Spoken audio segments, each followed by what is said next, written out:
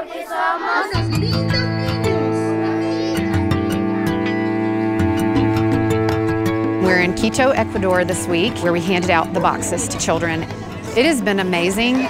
It means so much to them. They're so excited and they're so grateful. But what's more important is it supports the local pastors and it gives them an avenue to bring in the community and to minister to their local community. You got shoes? Look at that, you got a pair of shoes. A lot of the boxes they get are more than their parents make in an entire month.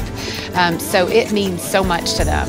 They're so excited and they're so grateful.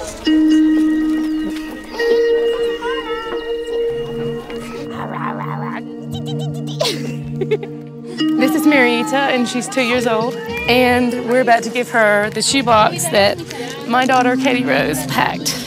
So this is going to be Marietta's present. My Katie picked out the perfect doll that Katie has one at home just like it. I saw Marietta holding a little baby doll, and my heart just went out to her, and I had to give her this box. What is that? Oh, wow. We've had some dynamite experiences with these children. I will always remember the looks on their faces. It's pretty overwhelming. Pretty? Oh my, that's funny. That's so pretty. What's even more beautiful here is that the little shoebox is just an opening for the gospel. Story? Have you read it?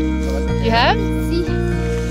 The gospel in Spanish, so they can take them home and read them, and then also the hope is that they will take these home and that their parents will read it to them, and then they'll get interested and come to the church as well.